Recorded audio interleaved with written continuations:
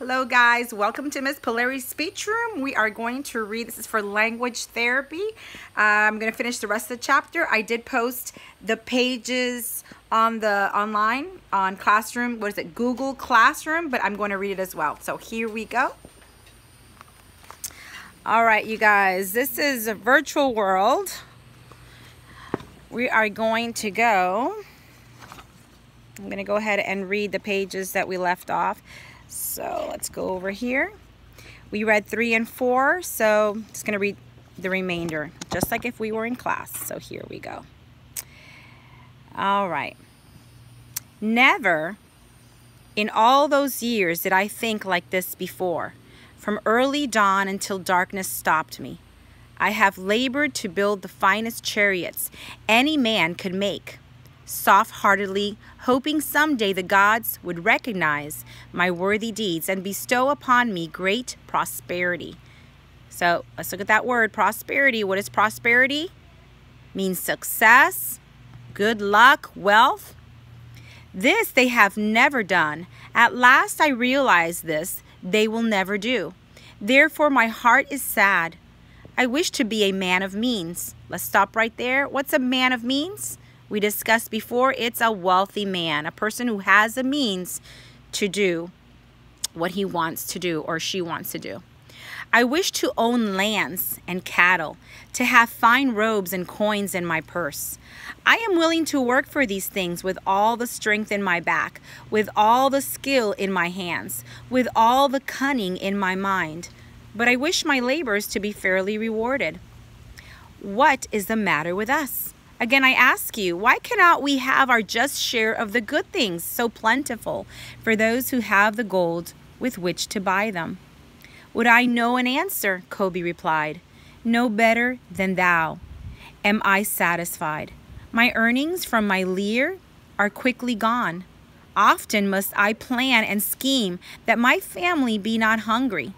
Also within my breast is a deep longing for a lyre large enough that it may truly sing the strains of music that do search through my mind.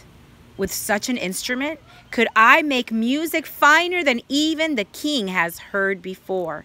So here we look again that lyre, of course, is a musical instrument.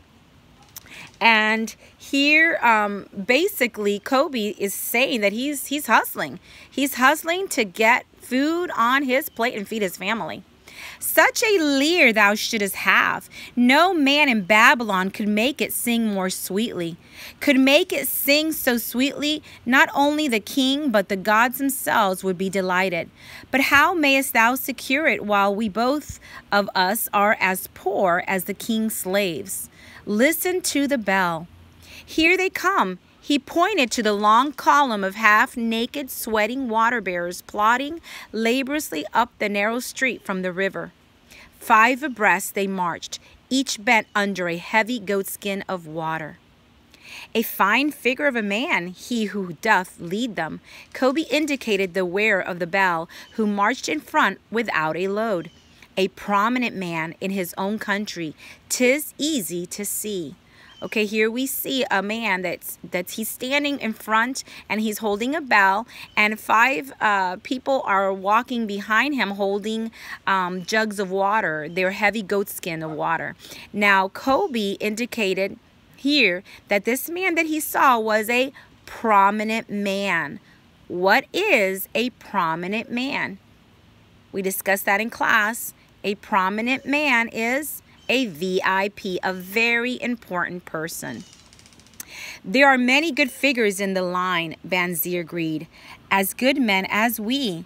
Tall, blonde men from the north, laughing black men from the south, little brown men from the nearer countries, all marching together from the rivers to the gardens, back and forth, day after day, year after year, not of happiness to look forward to, beds of straw upon which to sleep, hard-grained porridge to eat. Pity the poor brutes, Kobe. So this was very interesting. I'm just going to go back up here of what I'm reading. It says here that the men that were walking in line holding the jugs of water, We know and we discuss these are slaves, and slavery, it has no discrimination. These slaves were blonde, they were black, they were brown, all nationalities and ethnicities. So we discussed this before, that slavery doesn't discriminate. Back in this time, 3,000 or 4,000 years ago, it didn't discriminate on race, ethnicity, or the color of your skin. And we discussed that the reasons that a lot of these people were slave was because they were in debt.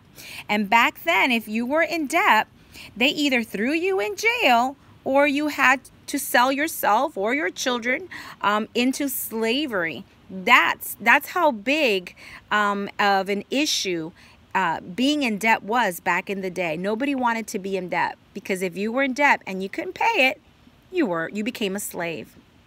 Pity them I do, yet thou dost make me see how little better off are we, free men, though we call ourselves. Here they're basically saying, you know, these slaves, they're just like us. They're slaves, but so are we. We're kind of both working for the same thing, for food and clothes. I think there's a problem. That is truth, Kobe, unpleasant thought though it be. We do not wish to go on year after year slavish lives, working, and getting nowhere. Might we not find out how others acquire gold and do as they do? Kobe inquired. So here we're kind of seeing a solution to their problem. The problem, it seems like, that they were what?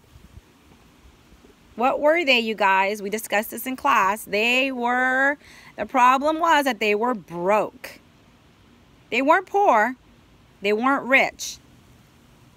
But every penny, every shekel that came in went right out. And they were basically living just to have food and clothing.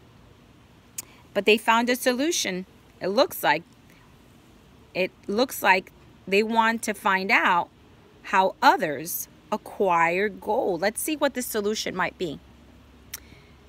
Perhaps there is some secret we might learn if we but sought from those who knew, replied Banzir thoughtfully. This very day, suggested Kobe, I did pass our old friend Arkad, riding in his golden chariot. This I will say, he did not look over my humble head as many in his station might consider his right. Instead, he did wave his hand that all onlookers might see him, pay greetings, and bestow his smile of friendship upon Kobe the musician. He is claimed to be the richest man in all Babylon, Banzir mused. So rich, the king is said to seek his golden aid in affairs of the treasury, Kobe replied. So rich, Banzir interrupted, I fear if I should meet him in the darkness of the night, I should lay my hands upon his fat wallet. So here, let's back up a little bit. We find out there's a new character in the story, Arkad. Arkad is said to be the richest man in Babylon, but you know what? He is a friend of Kobe and Banzir. And he was like, hey, what's up? He was waving to them. He wasn't snobbish. He wasn't stuck up. He was just like every ordinary person. Yet he was the richest man in Babylon that even the king asked for his advice. And Banzir was like, yeah, he's so rich that if I saw him somewhere at night, I think I might steal from him. Nonsense, reproved Kobe. A man's wealth is not in the purse he carries. A fat purse quickly empties if there be no golden stream to refill it.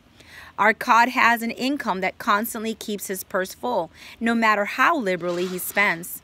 Income, that is the thing, ejaculated Banzir. I wish an income that will keep flowing into my purse, whether I sit upon the wall or travel to far lands. Arkad must know how a man can make an income for himself. Dost suppose it is something he could make clear to a mind as slow as mine? Methinks he did teach his knowledge to his son Nomazir, Kobe responded.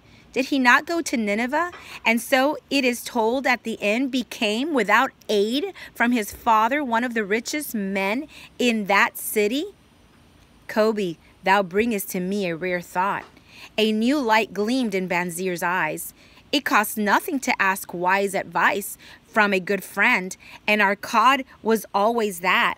Never mind though our purses be so empty as a falcon's nest of a year ago. Let that not detain us. We are weary of being without gold in the midst of plenty. We wish to become men of means. Come, let us go to our cot and ask how we also may acquire incomes for ourselves. Let's stop right there real quickly.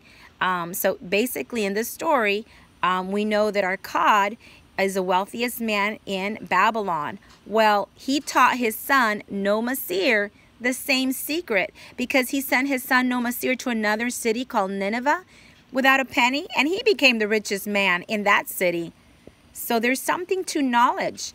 There's something to knowing how the secret of wealth, of how to manage your finances. Well, Akkad shared that with Nomasir. And here, Kobe and Bansir are thinking, we need to ask Akkad. Maybe he will help. So I'm seeing a solution here. They want to ask Akkad how to become wealthy, or what is the secret to wealth. Thou speakest with true inspiration, Bansir. Thou bringest to my mind a new understanding. Thou makest me to realize the reason why we have never found any measure of wealth. We never sought it.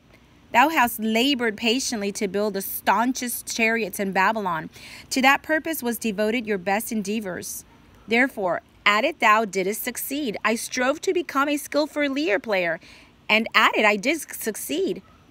In those things toward which we exerted our best endeavors, we succeeded. The gods were content to let us continue thus. Now at last we see a light, bright like that from the rising sun. It biddeth us to learn more that we may prosper. With a new understanding we shall find honorable ways to accomplish our desires. Let us go to Akkad this very day, Bansir urged. Also, let us ask other friends of our boyhood days who have fared no better than ourselves to join us, that they too may share in his wisdom. Thou wert ever thus thoughtful of thy friends, Bansir. Therefore hast thou many friends. It shall be as thou sayest. We go this day and take them with us. Okay, you guys, so here that we found a solution, right? The solution was that they're going to go speak to Akkad and ask him to help them, to share his knowledge. They're seeking knowledge on how to manage their money and how to become wealthy as well. But something else here, the ending of the story is a little different. The solution is that, but the ending of the story is that they actually go and they want to bring their friends. They're good friends. Not only do they want to be better, they want to help their friends be better and learn the secret to wealth and how to manage their finances.